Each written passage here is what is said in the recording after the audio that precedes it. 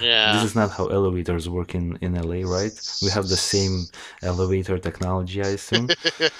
Yeah, even though it's an old hotel, I'm assuming the elevator was Probably renovated. redone, yeah, it looks nice. Yeah, I mean it doesn't have that weird like grate you What is have. this? See, What? so yeah, I was reading in the research that like apparently this is like one of the most popular videos in China. I mean, to me, her hand motions are really weird. So that I think that's to me, for all the theories about her hiding from somebody and trying to avoid to somebody, this looks like somebody who's not in their right mind or under the influence of something.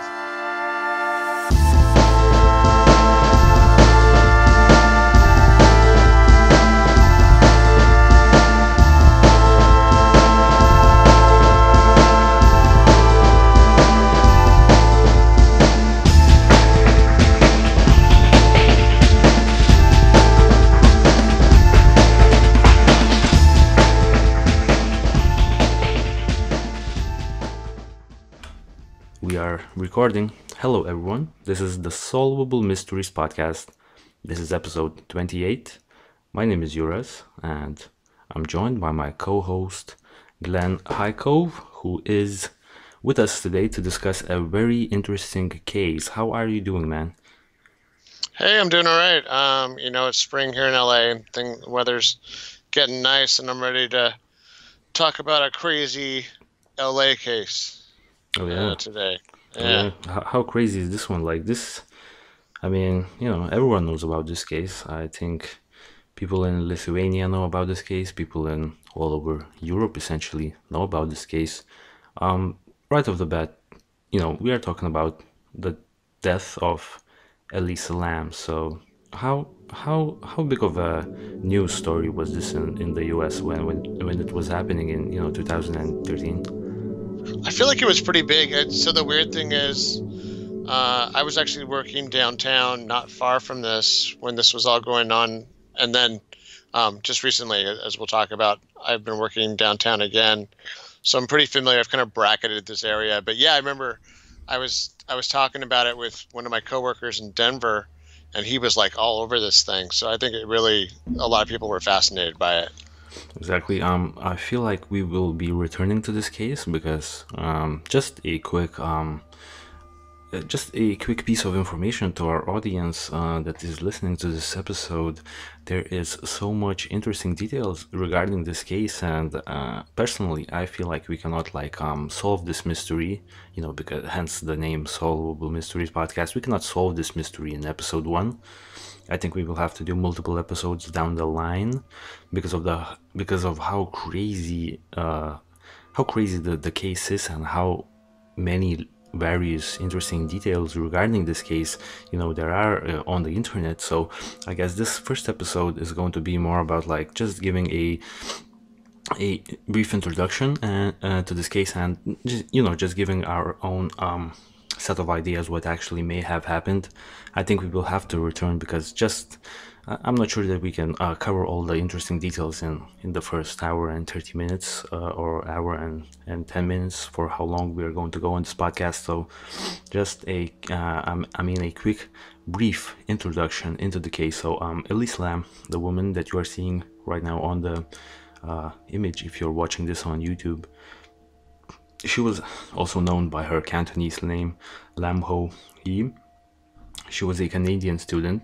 She was studying at the University of British Columbia in Vancouver, Canada.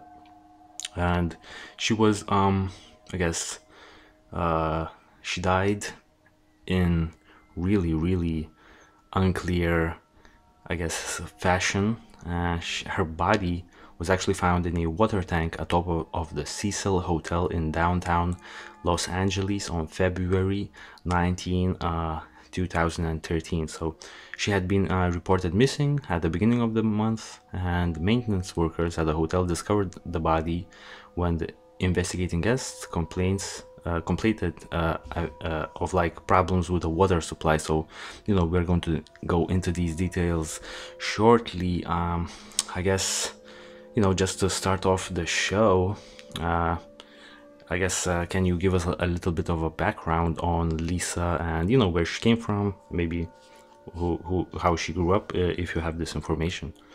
Yeah, so she was the daughter of immigrants from Hong Kong who opened a restaurant over in Vancouver, Canada. And actually, just for note, for kind of, I guess, probably the audience that isn't from either around here or the international audience, Vancouver area is known for having a high number of Asian immigrants. The Of West course. Coast, yeah. Especially so. I think even compared to the West Coast in general, the United States definitely has a high number of Asian immigrants from different countries. But yeah, Vancouver is especially known for really like having a very large presence. So Yeah, just a quick interruption. From what I've heard, a lot of rich Chinese nationals actually go to live in Vancouver because, when they essentially somehow make their fortune down in China, they can sort of, I guess, secure their wealth by acquiring various businesses and real estate in Vancouver, and they're free from, a persecution from the CCP, the Chinese Communist Party, which tends to be a little bit, rough when political powers shifts. Let's say you have been aligned with this political figure, now he's not in power, and your assets are pretty much in danger of being, privatized. I mean, state-owned, essentially. You know what I'm saying? So yeah. oh yeah, definitely. It is an interesting wave of immigration because yeah, I think before the mainland China, so like you said, the communist China had sort of opened up their doors and let more folks go out and go to college over here, and it's really kind of a more recent phenomena. So before that, it was a lot more normal, and frankly, most of my friends when I was growing up that were whose parents were from Asia, if they were from like the area around China, they were either from Taiwan or Hong Kong, which were not communist, but yeah, that's been the big change, and actually interestingly, she went on vacation from one area that had a lot of, let's say, Asian investment and Chinese investment to another part of North America, which is downtown LA, where downtown LA is actually seeing very similar patterns in terms of just very strong investment from, like you said, people from the mainland who have suddenly, made it rich, struck it rich, and are diversifying their assets and Of course, traveling. yeah. So I guess that's one interesting thing about downtown, and we'll get into it when I talk about kind of the pros and cons of coming to downtown LA to have a vacation. Is that when I was growing up, I could probably count on like one hand the number of times I'd been downtown. It was a pretty rough and dangerous place, and in some ways it still is, but it's also a place that's seeing a lot of investment and has actually seen a big turnaround financially in terms of like actually being a trendy place to live now. Like, in fact, my sister, who's an architect, she lives downtown right now. Right. Just the asset that you sent me before we started recording the episode. This is crimemapping.com, and I have set it to show the Stay on Main Hotel, formerly known as Cecil Hotel, where Elisa was staying at the time of her death. And as of today, as of the 16th of February 2020, we can already see that, crimes are happening all the time around this place, and I'm gonna zoom out a little bit and, this is just LA, I guess, but LA has a lot of crime, it seems, but, we can see that there is like some sort of essentially assaults happening around. We have larceny. I'm not really sure what that means. We have burglaries. We also have robberies. So it does seem like a place where, just around the block you could get mugged or robbed. It's a dangerous place to stay for a vacation. Yeah, actually, when I used to work, just even this past year, I was working just down to the other side of 7th Street, so the other side of Skid Row from this, and like there were homicides all the time. Like literally I'd be at work and I'd get a little notice on my phone, and like, oh, someone just got shot and killed like half a block away. So Goddamn. yeah, I think actually we've probably caught it in sort of a low crime lull right now compared to some other times of the year. And mind you, this is a place that's like an amazing mixture of both the new and old, and of, you know, like the really wealthy and the extremely poor. So the other thing that's kind of worth calling out is Los Angeles, at least in the form it is now, is not like a really old city. So, like, I mean, especially compared to Europe, of course, where Europe has like at this point like a couple thousand years of, you know, metropolitan living, and then even in the U.S. you have cities like New York that are fairly old, that are a few hundred years old, or Chicago, that's like, you know, Chicago's a couple hundred years old. Los Angeles always was constrained by not having enough water until really the past 80, 90 years. So, you know, this building when we're looking at, Hotel Cecil, is definitely one of the older buildings in the city. It's kind of interesting that you still have downtown these buildings that are from like the 20s. You know, these buildings date back to when, you know, when the technology first started existing to even be able to build buildings that high. Right. So this is like probably right at the start of like the, you know, the development of downtown LA, essentially, right? Like this is like, this building really got built at a time when LA was expanding essentially. So let's move along with the story. So she decides to take a vacation, right? So she goes all the way from Vancouver, Canada, where she was, you know, she grew up essentially, to downtown LA. So she made a few trips, right? While she was arriving to this area, she actually went to the zoo in San Diego, if I'm not mistaken, right? Yeah. It looks like her planning. I mean, I really have to hand it to her for somebody that was going to use public transportation, and like Los Angeles is not really.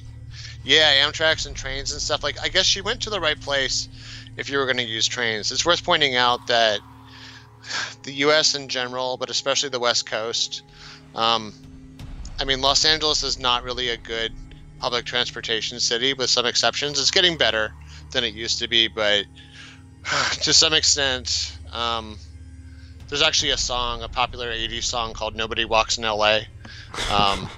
Because it up until, you know, back then especially, it was really hard to do so. I mean, there were only buses.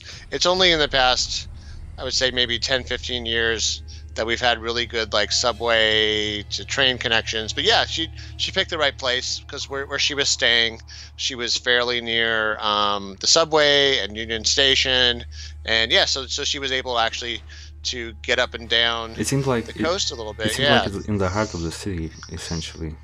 Yeah, there's just kind of to the northeast of her. Staples Center. Yeah, that's right. Staples Center. I used to work right by that, and then I also worked to the other side of 7th Street there. But yeah, there's a train station called Union Station, which is sort of like our main train station, and then the both Amtrak and the Metrolink trains go through there. So yes, what's cool is she picked the right place if she wanted to like kind of hop back and forth without renting a car to go to San Diego. Seems like a very smart person to do that, you know. Logistically, she was intact. She knew what she was doing. She was on top of things, at least in terms of that. So yeah, so she went, you know, she did. It looks like she was using the hotel as her base camp, and you know, she was kind of hopping up and down the coast a little bit and doing these day trips and blogging, and she would call her parents every day. The one thing I thought was interesting was, we'll get into this when we talk about her mental condition, but apparently when she first got there, probably for budget reasons, she was sharing a room with some other people. They had like a shared room. And that was very interesting. Yeah. Like at first, I actually, when I was doing the research, for the longest time, I got the information mixed up, because I read that she was not traveling alone and she was staying with her roommates. And then when they complained because of her strange behavior, I was like, wait, this doesn't add up, you know what I'm saying? So then I actually got back and I redid the initial part of my research, and yeah, she was apparently staying, maybe for budget reasons, with like other people at like the same hotel room. So that's I mean, that's the first time I've heard of like things like that, you know, where you like share a room.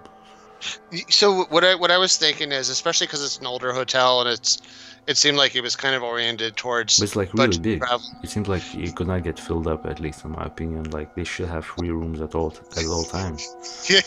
Well, that's the thing about Los Angeles. So over here in the West Coast, because we're a big tourist destination, so it's like this for us and San Diego and San Francisco. Like hotel rooms can go as high as $600 a night for even just a very basic hotel room, even in the middle. Cecil? Well, so the Cecil would be an exception, but yeah, even so, because you have so much commerce and you have so much tourist stuff going on, and you have people that are looking for a bargain. So when you're this close to the ocean, that's what really dictates. Like, even though it's not that close to the ocean, it's still, you know. I mean, I'd 15 stay miles. here. Or, like, just a quick note. I'd stay here. Like, if I could just Oh, yeah. live in LA for a week, that would be like a dream come true for me. You know what I'm saying? So I'd stay here. Like, this looks like a really nice place. Well, I mean, yeah, From the outside. But by LA standards, it's kind of like an old creaky looking hotel. But from the inside, it looks great. The inside Yeah. lobby looks amazing. It looks like like a Hilton, essentially. Yeah, definitely. It looks like they had a bit of a facelift. I bet you, if we took a time machine and went 20 years back, it probably looked pretty bad inside. But they've done some improvements for sure. I think with the rising economy and the burst of tourism, I would say that it sounds like she was almost staying in it like youth hostel style. If that makes sense. Yeah, I know about those. You know what I mean? Yeah. It's fairly popular here in Europe. Oh, yeah. Those types of things. Yeah.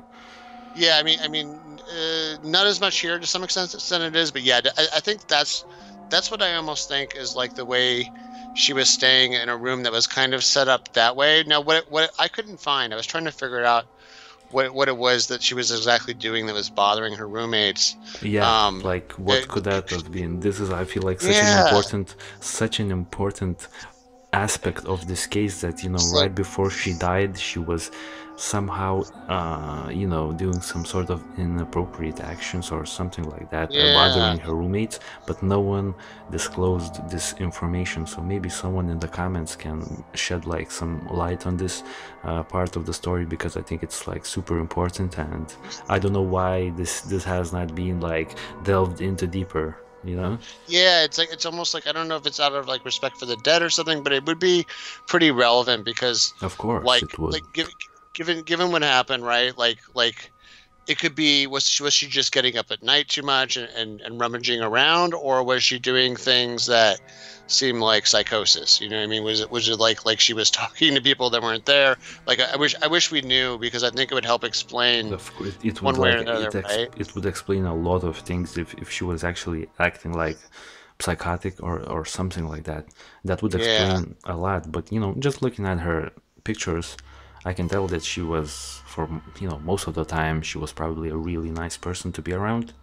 But maybe, Well, so that's a good transition. So, and we say this not to, of course, stigmatize anybody with mental conditions. So, like, we're going to talk about mental health in this show, and we're going to talk about mental medication, psychiatric medications like antidepressants, SSRIs, and, you know, it's important to, like I said, to do a little disclaimer that we're not trying to stigmatize anybody or make light of this. Certainly, it's not uncommon for people to have psychological issues. It's not uncommon for people to be on medications. I think it is important to try to dive deep into it, because it does seem to have a certain bearing on this case, and even for the whole reason why she was on this vacation in the first place. So, if we rewind the story a little bit, it's interesting that she seems to have not been very satisfied with her life, even though I think on paper it seems like she probably had a pretty nice middle class life. You know, like you said, a lot of people would love to be living in North America. Maybe even better than the middle class. I mean, her parents owned a restaurant. That's like, I'd say that's like probably even, you know, that's a business essentially. So they probably had a good amount of money. She was going to university.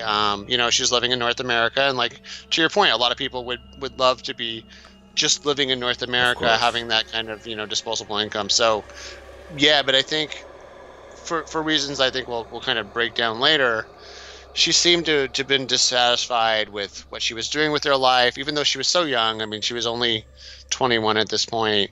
She had this, and maybe some of this was a byproduct of what it looks like she was diagnosed with bipolar disorder. And by bipolar disorder, we mean somebody that potentially has some kind of cycling of emotions. It could be very rapid, and that's pretty devastating for some of the folks that have bipolar disorder that are like constantly happy and sad.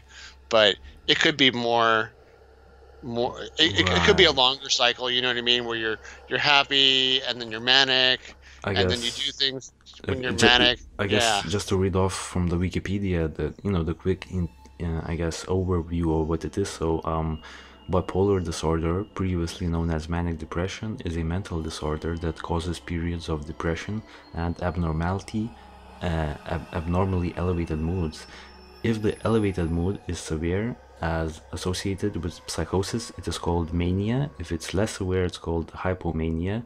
So during mania, an individual behaves and feels abnormally energetic, happy, or irritable. Individuals often make poorly thought out decisions with little regard to the consequences. The need for sleep is usually reduced during manic phases, which could be probably one of the things that the roommates complained about. During periods of depression, there may be crying, a negative outlook on life, a poor eye contact with others. The risk of suicide among those with the illness is high, at greater than 6% over 20 years, while self-harm occurs in 30 to 40%. Other mental health issues such as anxiety disorders and substance use disorder are commonly associated with bipolar disorder. So just reading this, this just gives a lot of ideas regarding this case immediately, right? Yeah, that actually is an excellent description that you just gave. I think that probably summarizes everything in terms of the risks. And I've heard other estimates that as high as 50% of bipolar people potentially attempt suicide. So imagine how hard it is, the challenges that you have with someone with a condition like that, to have personal relationships, to be in a relationship like a romantic relationship. It's challenging for both sides, right? It's challenging for that person, especially like you described, if they may do things that turn out to be embarrassing or disruptive to their relationships or their job. It's hard to hold a job sometimes. But so I think that's, and it's also worth mentioning that she was prescribed, I assume by her doctor, 4 different medications, which I dug into. So the medications are pretty common. Wellbutrin, lamictal, I guess that's how you say it, Seroquel, and Effexor, to treat her disorders. And all of these medications have different side effects. Now, what I'm not clear on, I would love to hear from our listeners, is how common it is to have 4 of those prescribed. Now, at one the same of those, time, right? Yeah, 4 of those, especially because there are some issues with having. So these are, at least a couple of these are selective serotonin reuptake inhibitors. So there's a danger at some point that you could actually have too much serotonin in your brain, which I'll go into later on, but it's called serotonin syndrome. I know that, and I know one of these is meant to be taken with another one. When I looked it up on Wikipedia, but the fact that she was taking 4 of these kind of brings a little, seems like a lot of prescription drugs to be taken at the same time. Yeah. Like it makes you wonder if a doctor was just throwing medications at the problem, or if there was more than one doctor. I don't know. I guess given that, I'm a little alarmed that she was off on her own on a vacation, because it sounds like the bunch of drugs, and if the mental issue was really that severe, I mean, I don't know. I don't know if it would have been nice for someone else to go with her, at least to help her kind of to kind of to have an independent eye, of course, I guess, of course, on what was going on. So that being said, this may have been why she felt like she needed to go on this trip, but she felt like she was kind of wasting her life, and she'd actually started another term at university, and I guess at one point, so the family's a little bit close-lipped about this, but it looks like she may have like disappeared for a while at one point in her life, and there was some disruption that they weren't. I haven't heard about this. Yeah, there was something where she may have had some major, let's say, depressive episode. She had started a few blogs, right? At around 2010, it seems. Yeah. Well, so that would match up with the manic behavior. Yeah. So she'd go back and forth, where she'd go and she would do the normal university thing that people her age do, and then she, I think, ran into a depressive episode, which was making her pull out of some courses, and then to your point, she was very involved in social media. I think that she felt like that was what someone her age was supposed to be doing, was that Right. that this was the era of the blog, right? Right. So this is like her first blog. She did it on blogspot.com, and it was called Etherfield. And from the script that you've made, which is an excellent script, by the way, I can see that she started this particular blog in mid 2010, so around 3 years prior to her death. And we can see the last entry is that I am much more active on Tumblr. This is going to stay as a reminder of what I was thinking. So she then created a second blog. I'm gonna show it a little bit later on. The entries in this blog are pretty, I guess, sad. One of her entries says, worries of a 20-something. I spent about 2 days in bed hating myself. So this was on Sunday. That's a pretty sad thing to read. She has, multiple posts. Right, so pictures of some of these posts are no longer here. But then there are pictures of like fashion, because she was really into fashion. And most of these like blogs were like fashion oriented. And then she was giving her like thoughts about like on herself. I guess she was talking a little bit about her depression and other things, besides the fashion thing. So she made a lot of entries, and so this was her first blog post. Oh yeah, this is like the one I've seen. It's the image I've seen. Stop being sad right now, stop, like, this, I guess, describes perfectly her situation. When someone has depression, you can't just like tell them to like stop being sad. That's not how depression works. So it's really, really unfortunate to go through this blog. Yeah, I mean, I think that drawing is actually like a perfect, how I've heard it described. I mean, all of us, I think, have periods in our lives where there's sometimes there's actually good reasons to be depressed, especially if there's stuff going on in your life. Like sometimes it's just natural. It just happens. Yeah, I mean, job loss or death in the family or something like that. That's exactly. It's very normal. But yeah, for people with like clinical, like severe depression, it's something that's just flattening. Like it's not even logic based. It's not like, oh, this thing happened to me. It really is something that's like clinical, that is striking them down and just sucks all the energy out of them. So like, yeah, case in point, like I said, 2 days in bed hating herself sounds very much like a major depressive episode. Exactly. And that, you can't. It's hard to be a college student or hold a job when you're dealing with that. So it's impossible. It's like it's really, really a difficult thing to do, right? And then just as a quick side note, I have to wonder, like, of course, imagine being her parents, or her parents, like, if they don't have this going on with them, like, do they really want to hear about it? You know what I mean? Like they're busy running a restaurant. When you're running a restaurant, that's a 7-day-a-week job. Oh, that's it never stops. And it's not even like in a 9 to 5. It's like it's like a 9 to 12. 9 to 12, or like 9 to 12 at night. Yeah. Yeah, it's every day. So that's like some serious work right there, right? So another thing, we're gonna have to show here. This is her second blog. I'm not gonna pronounce the name because it's probably French, and I've mentioned this before we started recording. I have no idea how to pronounce this. It's probably, I want to say Nouveau. Yeah, sounds French. The way you put it, the way I put it, sounded like gibberish, so I'm not gonna even say how I think it was spelled. Right, so we can go to the archive. Once again, fashion, fashion gifs. She would have loved Instagram, if she lived Oh that yeah, long. She would have been perfect for it. she probably could have been like she probably had a sizable amount of followers at this point. Maybe Yeah. even made a career out of this. So it's definitely sad to see, a person with like potential to have died in such a mysterious ways. The interesting fact, some other people mentioned, she hasn't really been posting pictures of herself.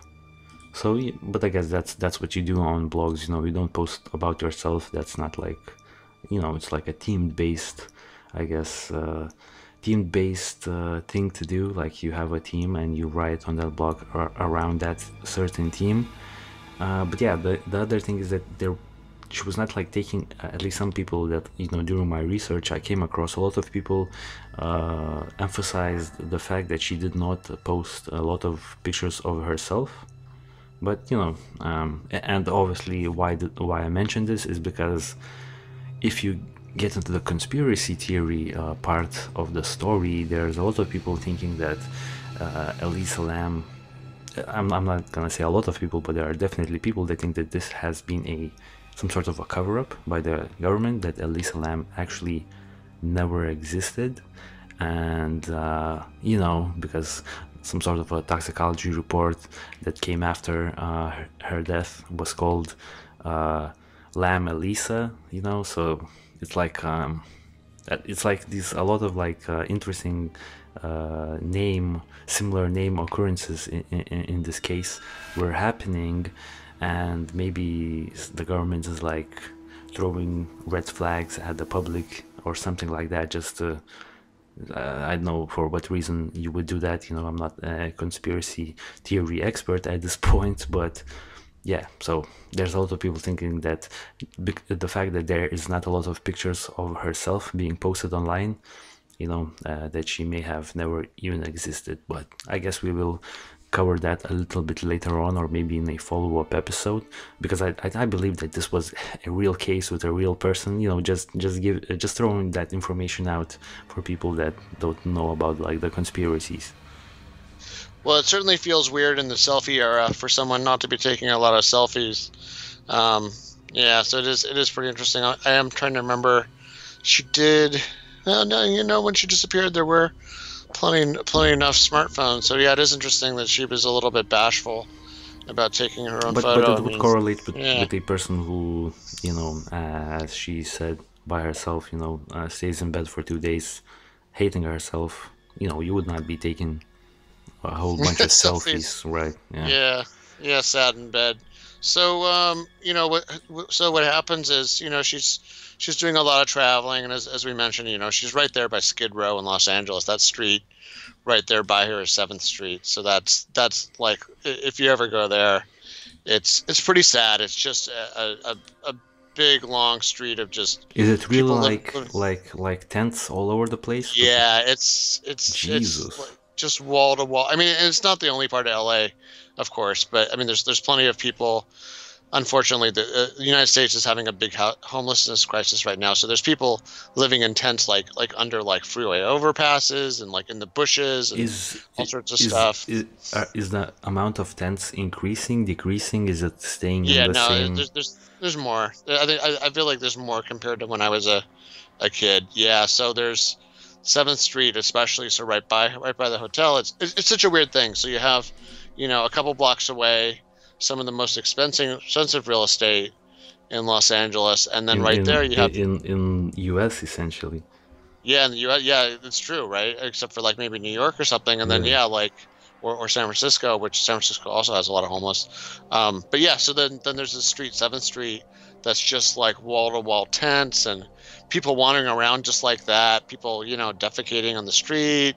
Southern California. It is. It's like complete with diseases like hepatitis. Like there's been a big problem with, because people are defecating, urinating all over the place. I don't get the thing is like, if you're gonna be homeless for a certain period of time, why would you not go and be homeless, not in Skid Row? You know what I'm saying? Like somewhere Um, nicer. I think some of it is some good percentage of these people are addicted to drugs. So sometimes it's Of that. course, Sometimes of it's just course. mobility. I mean, I used to see the first time I worked downtown, there was this one guy that I would see in a wheelchair with one leg every day. Every day I'd see this guy and say hi. And actually, I remember when I left, I gave him a gift when I left that job just to send him off. And he was like probably one of the better off homeless people in the area. But there's some of these people are just crazy. They're just mentally ill, and unfortunately, Addicted to drugs, and obviously, there's probably yeah, you could get just you could ask for, like, every other person probably has drugs on them in Skid Row. yeah. And then here's the other thing is, like, if you go someplace else, like, even though there's a lot of violence and stuff going on, if you suppose, like, there's some of them are like moved down to like Santa Monica by the beach, and there's a whole other set of challenges. There's if you go someplace else, you might have to worry about gangs Right, gangs that prey on it's you. like a community down there of like people that are in the similar position, and they know that, like, if Yes, they stay crowded up, they're better off than they're probably yeah, by yeah. themselves somewhere, up People like below the bridge or something like that. exactly. You get people just tend to find their comfort level, and Yeah, yeah, to your point, maybe you can actually depend on someone to watch your back in this campsite, but not if you move. Then maybe you're worried about people taking your stuff again and victimizing you. And people do, like, I was reading a couple different stories researching this of just even in a park near me. Some homeless guy that was sleeping on a picnic table, yeah, someone stabbed him in the stomach in the middle of the night, just randomly, just for no reason. So crazy. yeah, Crazy. So so it's an interesting reason. I mean, it's an interesting place to, I guess, go for a vacation. But I guess Elisa picked this certain area because the Cecil had fairly affordable rates for a student, and yeah, yeah, that's that's why. it seemed like essentially it seemed like a smart thing to do, just because of the Well, how cheap cheap the housing was probably at the hotel. But maybe she did not completely research the area that the Cecil was located in, because from like an outsider perspective, I'm not a US national, I'm from Europe. Let's say I was traveling to LA, and I was like on booking.com, and I was looking at, like, I guess, cheap hotels. Like, if I saw the Cecil and I saw the rates and the rates were nice, I would book the flight, and I would not do the research of, like, oh crap, now I'm like in the middle of Skid Row, for a week. Like, yeah, I would not do that research myself, so I cannot judge Elisa for doing that. She probably was thinking that LA is LA everywhere, but clearly yeah, that's yeah. not the point. But only people from LA can know this information, like us outsiders, we just go to LA, to see the sights. We don't really know the ins and outs of the city.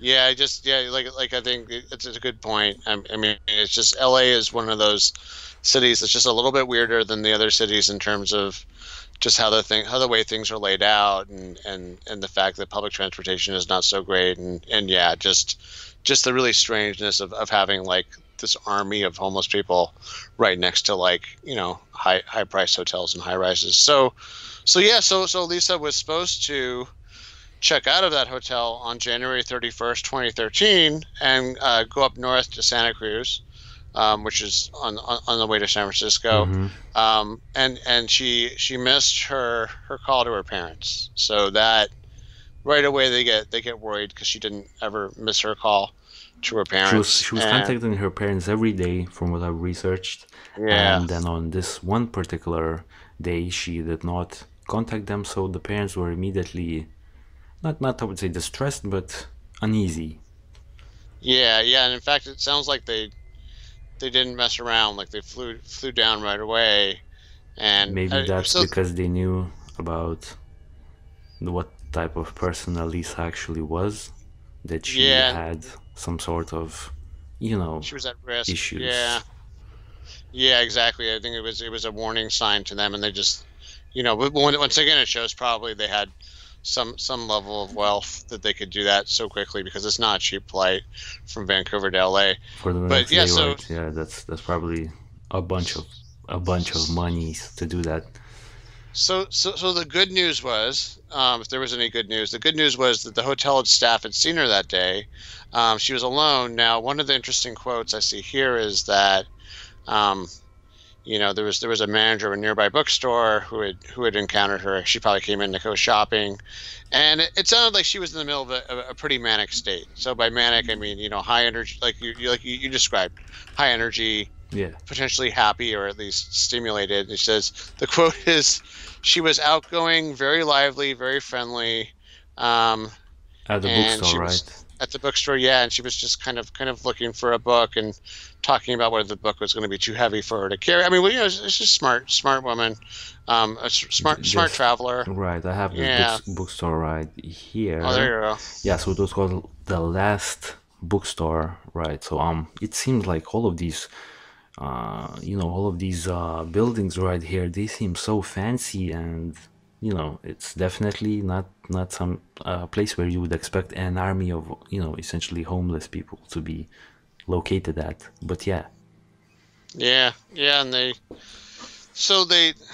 cops start searching, and I think we've alluded to some of the legal constraints in this country before, but one of them is this is enshrined in our Constitution, our Bill of Rights, is that police can't just go busting in and searching wherever they want. So if unless the hotel, even if the hotel was like, oh, you can search every room, like the person that rents that room has some rights as well. So they couldn't just go searching every room of the hotel right away, violating everybody's privacy. Not that they were necessarily going to do that anyway, but yeah, they tried to do some investigating, but they could only poke around so much, and they didn't really have reason to believe that anybody had necessarily abducted her, especially given, I guess, some of the questions we have about her mental state and her medical history. Oh yeah. So that being said, I mean, the police did take it seriously, unlike some of the other cases that you and I have covered, where it seems like the police departments didn't really. And actually, I think that's actually pretty impressive. I hear this all the time. So here in LA, I will say that LA is pretty good about when someone says, "Oh, my elderly mother who has Alzheimer's, wandered off from the house." The police take that really seriously. Unlike other places, maybe it's not unusual to have on the news or a local, on Nextdoor or something on kind of our different crime apps, right? Our neighborhood watch apps, hey, help us find this poor. Kudos to the police. Yeah. I mean, because and this isn't a massive city where there's a lot of people that have mental issues, or it'll be like a teenager who's autistic or something. Yeah. So yeah. Just a quick little brief thing that I found on the internet while you were describing that. I'm not sure how credible this is, but this could be the room that she was staying in. At least this is what my little research efforts for the last 15 seconds have resulted in. And yeah, so this looks like an inside of a Cecil hotel. So now we can see a shift from that nice lobby to a little bit of a rundown, beat down room. It's maybe this, I'm not sure how credible this image is, but this is the first image that comes up, and it's interesting. Yeah, I mean, these are all going to be old rooms, and for whatever facelift it has. But I have to say though, especially in big cities like this, in New York, a room like that, it would not be unusual, and you'd be paying a lot of money. Of course, yeah. Everyone knows that about New York, but that it is what it is, right? So she doesn't call her parents essentially, and. Right. I'm not sure if you're moving too fast a little bit into the story, but there has I'm not certain, but I believe a week after she disappeared, the police actually released a CCTV footage. Right? Are we moving a little bit too fast into the story? No, that's perfect. This is a perfect time for it. Yeah. Okay, yeah. So this thing. I'm pretty sure everyone has seen this. That is what, this is not gonna be a shocker for anyone. I'm fairly certain. Let me just grab it Right, so this is not gonna be a shocker for any of our audience. We can talk while we watch it, but we can now see the famous Elisa Lam footage. So everyone knows at this point about this footage. It's essentially probably, I'd say top 5, probably top 2, probably top 1 elevator CCTV footages of all time. You know what I'm saying? Like, this is a really famous piece of recordings from the CCTV, and this is basically Elisa Lam on the day of her death.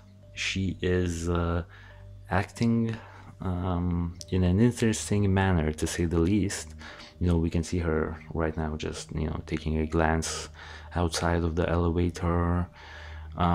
Okay, so the first thing, because the video has moved a little bit too far, the first thing that she does when she enters, she seems like she entered in a normal manner. Now this right here does not look like a normal manner to use the elevator. Bent down, and it seems that she mashed a whole bunch of buttons. Like, I don't know how elevators work in the US, but where I'm from, you usually don't have to do this. You don't do this usually in the elevators. So what do you make of this? I mean, the only thing I can think of is, I know in one of those pictures she was wearing glasses, so I'm wondering if she forgot her glasses and she had to kind of, I mean, yeah, it does look like she's, the other thing I was thinking is, if you're hallucinating, like, people that are on shrooms, where their visuals of course are getting disrupted. Yeah. I could see that, where like, or if you're really drunk, or if you're really high, I could see it being where you have to like kind of extra concentrate. So that's the only thing. But yeah, I mean, it's pretty odd behavior, and then Very like odd. then people describe the rest of it as, sometimes it looks like she's hiding, but then she looks like she's not hiding. So it looks like she's doesn't it look at this particular point of the footage? Doesn't it look to you that she's actually talking to someone outside of the elevator that the camera cannot capture because of the angle? Yeah, or because they're not there, and she's just talking to the Could air. be, Yeah, could be. Yeah, she's because she was sticking her head out and doing weird stuff, and then it was weird because at first it looked like she was trying to avoid somebody, and she kind of hides in that corner, and then she's like, like, you're not doing a good job. What was that? What was that? What is that this? weird? What are these hand signs? You know what this reminds me of?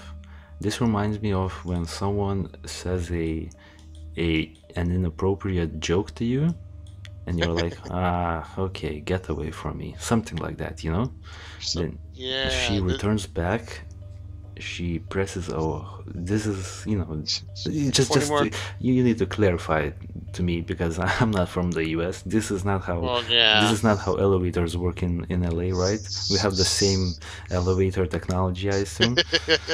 Yeah, even though it's an old hotel, I'm assuming the elevator was renovated. Done, yeah, it looks nice. I mean, it doesn't have that weird, like, great. What is this? So I was reading in the research that, like, apparently this is like one of the most popular videos in China.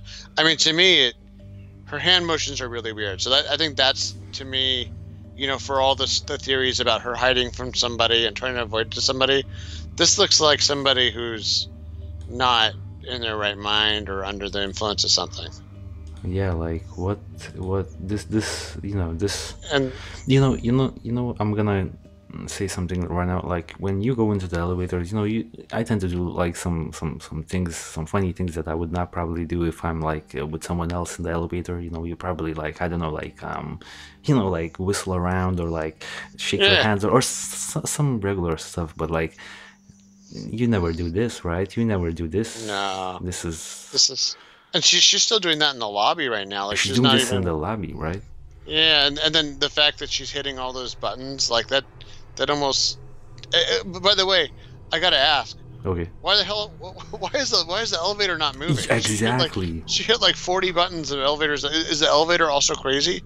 Like, the elevator's also. What is happening here? What is happening here? Why is the elevator not moving? This was a big theory. Did you just solve the mystery? Maybe. So, I know downtown, because especially in hotels, especially if you're worried about, like, let's say some of those homeless and people. now it's closed. Yeah. So if you're worried about some of those homeless people from 7th Street walking into the hotel and just, taking a crap in your hallway on like floor 20. So a lot of hotels and high rises in the area, they have key cards. So you need to actually put in your hotel key into a little slot or beep it against it, and then you can go to your room. Right. Another thing before we stop watching this footage is, if we look at this timestamp area right here, it's all messed up, and it should not be messed up, because from what I've gathered, timestamps are very important in footages, especially in like trials and cases. And there have been instances where security footages have been completely disregarded just because of the timestamp being messed up. And this timestamp is completely messed up. Now, some theories around the internet suggest that, some sort of a video file has been changed, because maybe the camera was old in this elevator, and for the video to play on on an MP4 file or something like that, they had to transport the footage, and that's how the letters got messed up. I'm not sure about that, but if we would be going around the theory of like some sort of false flags, conspiracy theories like this, messing up of the timestamp would sort of also, like, I guess, would give us more ideas, right? So yeah, the timestamp is completely messed up, and that's not a good thing. Yeah, and it makes you wonder if there's any reason why that would happen. If, like, sometimes some security cameras will only turn on when there's motion, because they don't want to write like hours of just nothing going on to a hard drive. So they get cheap and lazy, and they just do it that way. But yeah, no, it is weird. So yeah, I mean, I think we're getting to the to sort of the horrific part. So where she was like found, right? Yeah. Oh yeah. That was insane. Yeah. So the part that led up to that was, she's been missing for about a week, and I remember that I remember following this in the news, and because I was just like in a building down the street, and I would be at work and I would be browsing the web and stuff, and so like some of the guests started complaining about the taste of the water. They're like, the water's black, it's coming out of the faucet, and like it doesn't taste right. Jeez. Like it tastes gross, and finally, like, I guess they must have sent a worker up there to the roof just to use the water tanks. It's interesting they were even using water from water tanks that were like open to the air like that. That's a little bit disturbing itself, because really, who would have thought that would be? There's like pigeons and stuff flying around all over the place that could be crapping in there. But so like, and downtown has a lot of pigeons. Yeah, so they go and they go up there and they find her bloated, decomposing body inside one of these water tanks. Jeez, yeah. So that is the body was naked, by the way. The body was naked. Yeah, naked with the clothes floating next to it, which, it's pretty fascinating. Now, here's one thing I wonder, even before we get to this last part, is I wonder if she was doing stuff like that around those roommates. I mean, she was acting pretty out of it in that last video we watched in the elevator. So maybe it's not. I feel like we would have that information disclosed into the public if that was the case, because it's really like they strange. would have called the cops, maybe. Right? Yeah, maybe it was something not so severe, but so it was something leading up to that. So maybe she was shaking her hands or like maybe doing some weird stuff, but maybe not this. Or acting too manic, but so maybe it's not so surprising that she disappeared right after this. So I mean, when I look at this and I think about why the first thing that comes to my mind, why is there so many people here? Oh, I mean, well, that's LA for you. I mean, they're always, I think, what it is whenever even if it's just somebody having a heart attack, they'll always have it's kind of a standard. I get why from the outside it looks weird. So no, whenever even just like if I fell down because I was having a heart attack, you would actually see like two fire engines and an ambulance would show up to my house. That's just the way it is. God It's damn. the Well, way. that's really good at the same time. You know, Yeah. that's great. Oh my God! Like what? How Yeah. many? So, Like but I'm then, seeing like 4 fire trucks. and then they don't want, like they're really there's a lot of litigation and stuff too. Like they don't want anybody to fall down and get hurt. So there's like a guy to hold the ladder, and yeah, it's a whole God thing. damn! Like this is like a lot of people. Plus, it's like exciting too. So I think if they don't have anything going on, they're like, oh yeah, I want to see that too. Yeah. So I mean, some of it's that, but so yeah, so they go and they find her body, and like you said, it was a bunch of weird things. So yeah, her body was naked, but her clothes were floating next to it, and the clothes were kind of gritty, which I kind of wonder, well, like if you were rummaging around on the roof, maybe they'd be gritty, because there's usually a lot of like, those little rocks and stuff on the roof, like the roofing tile kind of thing. Oh yeah. You know what I mean? It's just dirt and crap. Like 80 years worth of crap up there. Of course. Yeah. And then they did an autopsy on her, and unfortunately, because she was in the water so long, that kind of makes it a little harder to get an accurate toxicology report. So they didn't really found, because they didn't have a lot of her blood, but they found her medication in her blood. Some alcohol, but I've gathered like a really small amount of alcohol. Small amount, and no other recreational drugs. But I'll say, in fairness, it's often hard to detect a lot of recreational drugs. Like there have been some famous cases, like the Rodney King case, where it was pretty clear he was on something like PCP, but it never turned up in the toxicology reports the first time. It's difficult to detect these substances, especially after the body has been soaking in water for what has been like 2 weeks at that point or something like that. Yeah, and for some of those drugs, if it's just like at all designer, if it's at all like slightly different, than what the exact test, and the tests are expensive, so it's like you don't exactly, I'm pretty sure nobody was testing her for like PCP. Nobody was testing her for like, which is odd, because this story was mainstream. I think they should probably go all out in terms of testing. Yeah, it just gets so expensive, and then they only have a certain amount of material that they can test, so they use up some of that material when they do the test. Of course. But it is interesting. She says here that non-prescription drugs such as Sinutab and ibuprofen. So ibuprofen, is just a painkiller, and Sinutab is a antihistamine. So yeah, I mean, they didn't really find anything. I guess there's sort of, so then there was a lot of like controversy, because they're like, well, she couldn't have really got up there because the stairs were locked, and that only the staff had access to the passcodes and keys that would have gotten up with the elevator. But then I think, like you and I were talking about, some I other have the footage right here that pretty much debunks that theory. Some guy just casually walked over to the place where Elisa was found, and just took a tour on the rooftop. But I guess for us, to show everything now, a very interesting part is coming up in the video, right? So we can see the guy is like filming everything. He's like showing the water tanks that first of all, is that a big ass belly on him, or what is that? I don't know. This was like, is this like a pregnant man? I don't know.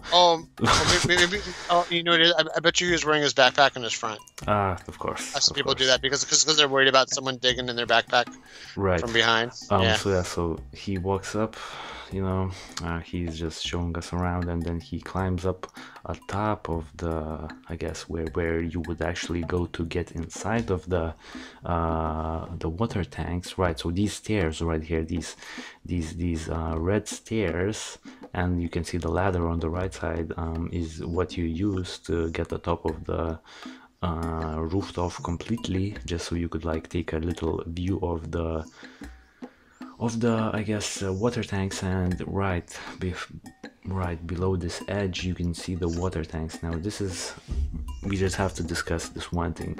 As you can see right here on the top right corner, one lid is open. Now, is this lid always open?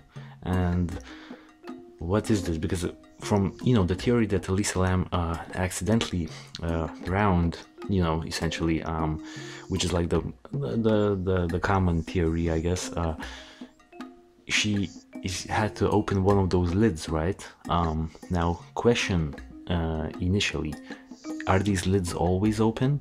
Did this guy open the lids before walking up here, or how do you explain this? Because I can't explain this. It would seem so unsanitized to keep one open. Pigeons could fly in and take a crap in there. So it's like, or die or something. I mean, the one thing I was wondering is, I see this a lot of times with like the water bottles we use in my house, where they have to have like a little like a hole in the top so that when you drink out of it, it doesn't develop suction inside. So I wonder if it's the same thing where like it's just an issue where they're like, oh, the stupid water isn't flowing again because a suction got formed because it made too good of a seal. So maybe once in a while, you know what I mean? A maintenance person knocks that thing. Yeah. Maybe.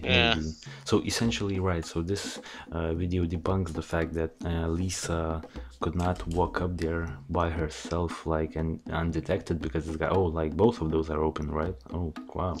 Yeah, and then I'll I guess because we're getting pretty deep into this. I mean, the one thing I'll say is I remember having the same conversation with, once again, my colleague in Denver. He was like, well, how would she have lifted the lid and gotten herself up? So like some of the same questions that people have about her physical ability to get up there and get into the tank, like saying, oh, she was too frail or she was too weak, or I don't know. Like I said, she didn't look very heavy. She looked like she could definitely move herself around. I always think like, well, if someone had killed her, it seems like, especially what you just showed, it seems way harder than her just jumping down onto that tank or climbing up from the bottom. Like, how would you even? She had to weigh probably at least 110 pounds. Probably not a lot. Yeah. How could you drag her and then stuff her in there without leaving blood and you know what I mean? Like even to try to. I'm gonna give you a theory. I'm gonna give you a theory that explains this. Once again, I guess your end of the research was like more about like the actual real details of the case, and my end of the research was like theories and conspiracies. So okay, she is having one of her manic episodes. She's in the elevator. She's having a manic episode. She walks upstairs. She to the rooftop. She runs into sex offenders that have been located at Cecil Hotel. I think a few of them at the time that she was staying there, registered sex offenders were staying there. She runs into one of them. She gets killed, and the sex offender dumps her body in the water tank. This is just one of the theories that I've read. I'm not saying that this is what happened. This is just a theory. So I feel like I have a theory for everything regarding this case, because I'm gonna send you the files after the show. Yeah. We will have to do a follow-up episode one day.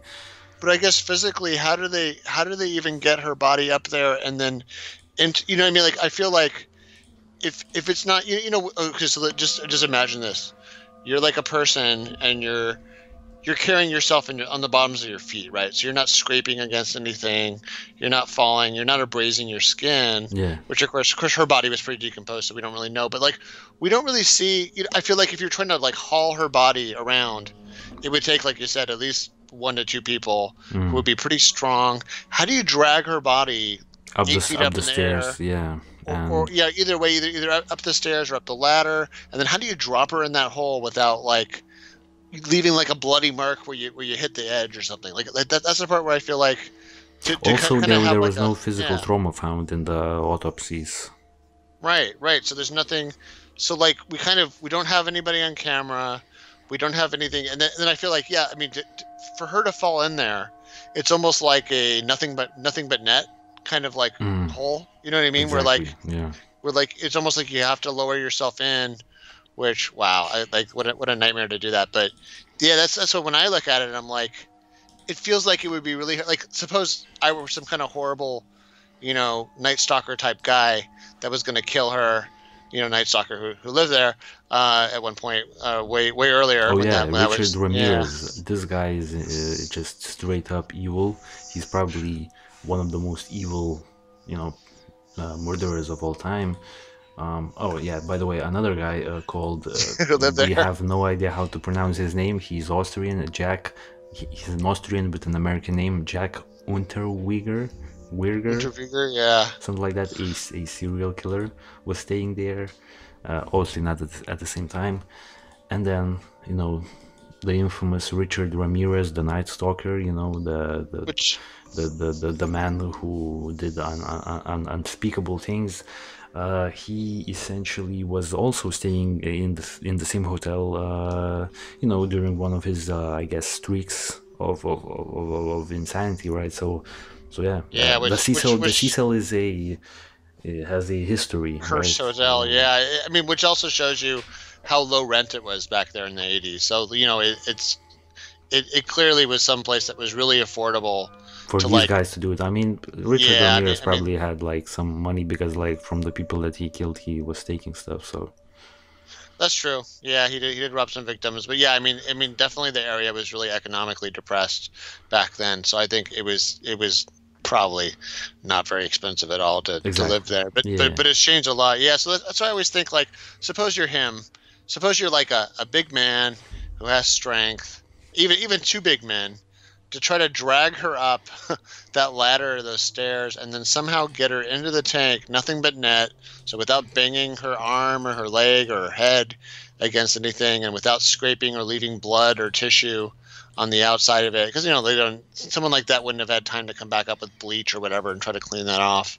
You wouldn't think. Maybe they would, but that's where I kind of question. So here's the other theory I had, was when I was thinking about this and I was doing all the research into the medications was, look, so the medications themselves come with some pretty serious side effects, especially when you combine both of them. So, I mean, on one hand, if you do too much of them, you can get into side effects like mania. You can get into side effects like psychosis. It's worth mentioning also, people take SSRIs to stave off depression, right? But one of the kind of interesting and kind of sad things about SSRIs is the first month you start a SSRI, because it actually lowers some of your inhibitions. You're actually more likely to kill yourself in the first month. Because the same way it helps you, it can also hurt you. And it's not. This is not me being anti-SSRI. But at the same time, just a quick interruption once again. I don't think Elisa was on her first month at that point. No, she wasn't. No. Because of the blogs and shit. Yeah. But there's also some. So here's the other thing is, if she ran out for any reason, so some of these SSRIs actually have some pretty serious withdrawal effects that can also conceivably get into, interestingly, some of the effects, either too much or too little, had to do with feeling overheated. So I thought that was interesting. Like feeling hot, like feeling too hot. Actually, like literally hot. Yeah, like feeling. You know what I'm saying? So that coupled with once again, you're the genius investigator on the show once again. Oh my god, like, where do you get these details?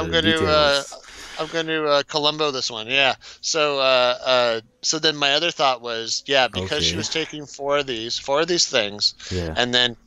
Okay, here's the thing. So, like, people mentioned, especially because the video we watched where she's flapping her hands around and she's talking to people that look like they're not there and seemingly hiding from ghosts or hallucinations. Yeah. So people were wondering, like, well, is it possible that she could have taken like some kind of mind-altering substance? I mean, it doesn't really seem like weed behavior, but someone who's on a antidepressant, I've seen people on antidepressants have very weird behavior with alcohol. No joke. I had a roommate a long time ago who two different times completely lost his mind with us on alcohol. Jeez. And he didn't take. He wasn't drunk. It was his alcohol reacting with the SSRI he was on, and he was almost a different human being. And he was out of it. He told us he was essentially having a little bit of a psychotic episode the second time for sure.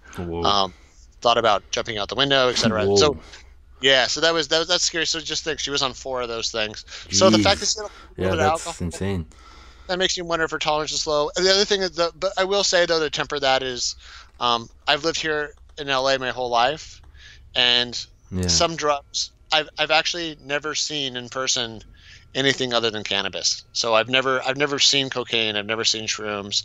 I've never seen LSD or Molly, MDMA, etc. Yeah. For sure, it gets sold here in LA. For sure, people do have access to it, Of but it's course, not yeah. You have access as to every single drug in LA, essentially. yeah. But like I'm just thinking, even though she's down in kind of a major drug marketplace, so to speak, Exactly. Right, as like somewhere, yeah, as around like Skid Row, yeah.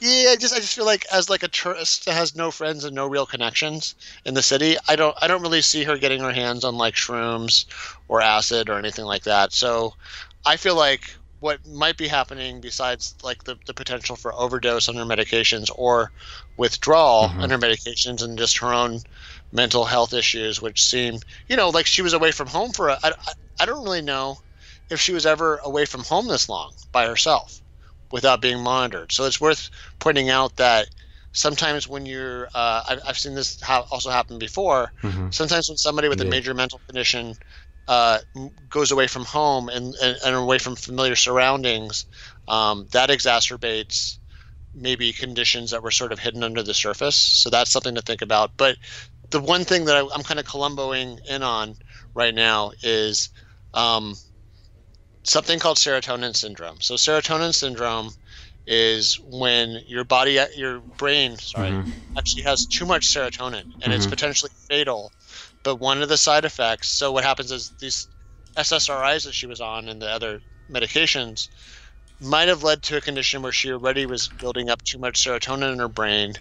And then if she did have something else that might also like a drug or cannabis or even there's certain like not even drugs that can exacerbate that and lead you to have too much serotonin.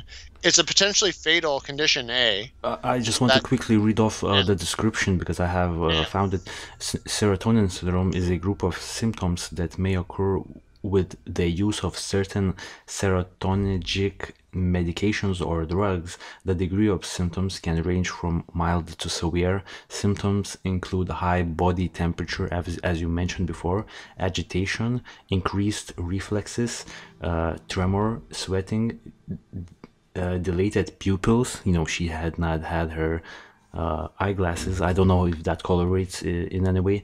And the diarrhea. Body temperature can increase to greater than 41.1 Celsius, which is insanity. You're pretty much dying at that point. When you have yeah, that high temperature, and complications may include seizures and extensive muscle breakdown. So that's serotonin syndrome for you. yeah. Which so I had to convert the Celsius to Fahrenheit for But that's Americans. insane. So That's insane. That's like, 106, yeah, which is 100, probably 106 and a half is is fatal. crazy. It's fatal. Yeah.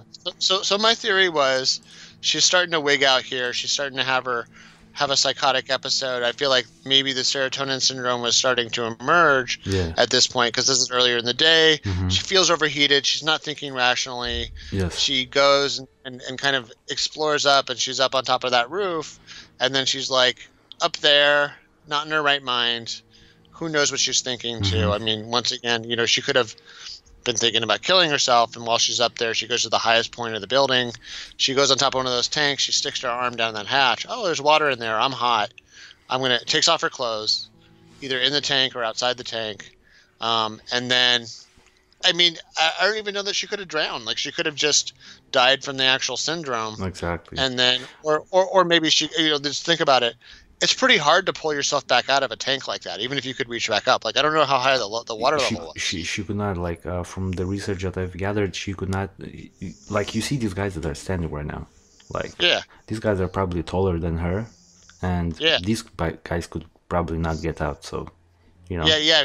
Who knows how high the water level is? And, I mean, that's to me that's the saddest part. Is also, imagine if yeah, just you just were a, in there, right? right, just a quick note here. She actually somehow had to close the lid because she was found with the lid of the water tank closed.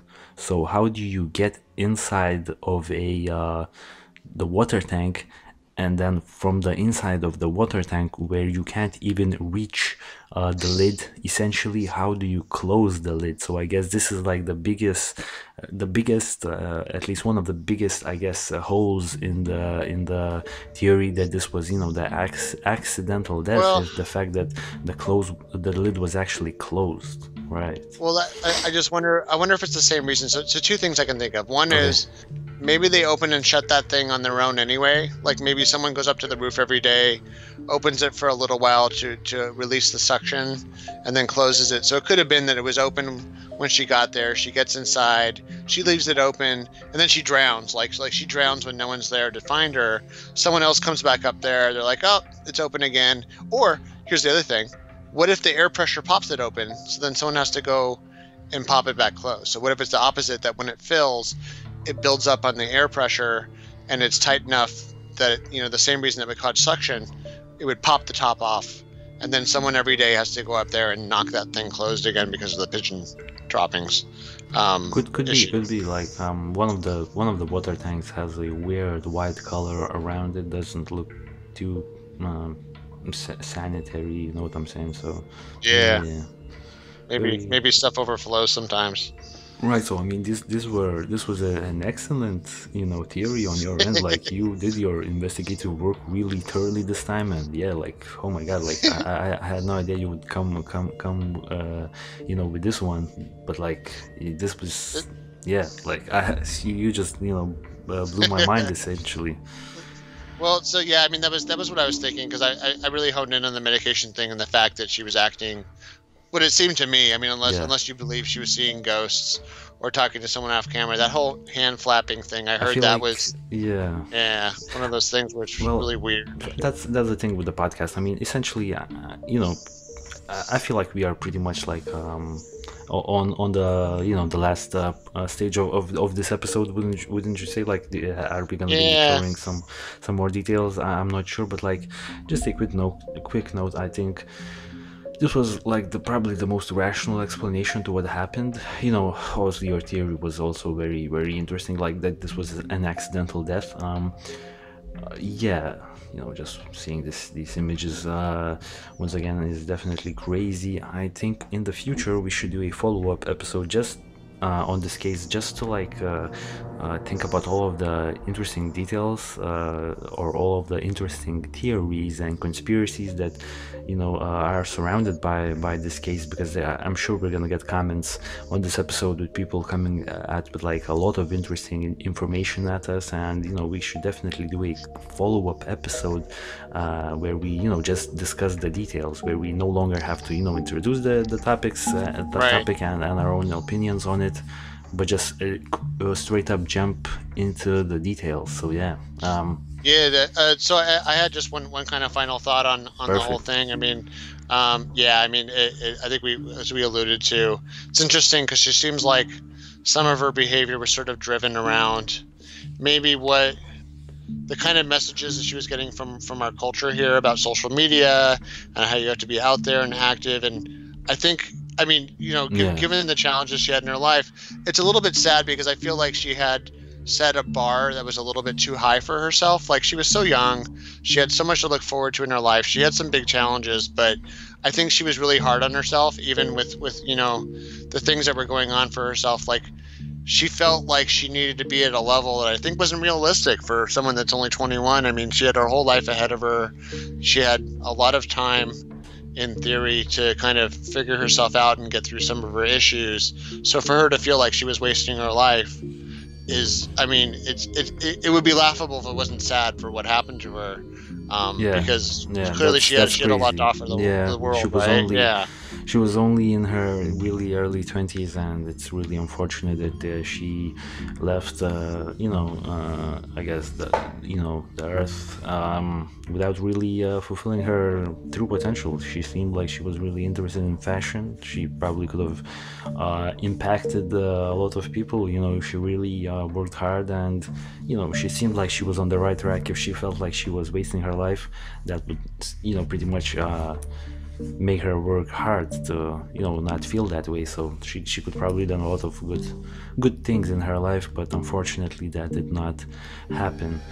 So Yeah. So, I mean, maybe it's just a good closing thought is, especially for some of the younger people that listen to this, or people that have some similar mental challenges in their life, where they're bipolar, or they have, rapid cycling of emotions. It's really worth calling out that just as you and I pointed out, she would have had probably a pretty good career in fashion or as an Instagrammer. There are plenty of brilliant, famous, highly successful people that have these same mental challenges, and it's not downplaying what they had to go through, or like, oh, just get over it. No, like there's some really famous artists, especially I think artists are probably the most notable folks, that often, like, the same thing that gives them the big challenges in their life mentally are also the same things that help drive them to the kind of excellence that maybe she was after. So I think I kind of wanted to put that out there, like, look, if you're feeling despondent, if you're feeling sad, if you're feeling like you're not going to have a good life because of these issues, please don't feel that way. There's a lot of potential in your life. There's a lot ahead of you, and you can definitely be successful and still kind of work through these challenges. So it is unfortunate. It almost seems like we've talked about how sometimes teenagers would do dumb things like climb down chimneys or something like that. This almost seems like one of those kind of things where, and it may not have even been her conscious decision to do this. Like you said, she may have been just totally out of her head. So I think, really, I'd like to kind of end this with a note of hope for everybody that's listening that has any of these kind of challenges, and just with the thought that, look, like, just try to keep yourself as safe as possible. Try to make sure you have family or someone in your life that can help watch you and keep you safe, and kind of help you make the right decisions in life. And I think things will work out. It's also worth mentioning, our coronavirus episode was pretty well received. Mm-hmm. So I really would like us to revisit it, because that topic has gotten even scarier, and even, like, literally the death count has more than doubled since you and I talked about it a week ago. So yeah. Yeah, so I mean, this was a great ending point from you, man. And yeah, guys, catch us on episode 29. We currently don't know what topic we will be covering on episode 29. Maybe it's gonna be the update to the coronavirus. Maybe it's gonna be like 2 episodes next week. Once again, we will see how the schedule allows us to work for the next week. And yeah, guys, this has been the Elisa Lam coverage. I feel like we're going to be returning to this case. It's definitely an unfortunate event that had occurred to this young woman, and we are all saddened by the fact that she died before she actually managed to achieve all the things that she felt like she wanted to achieve in her life. And yeah, guys, I guess for today, stay safe and catch us on the next episode. Peace out, guys.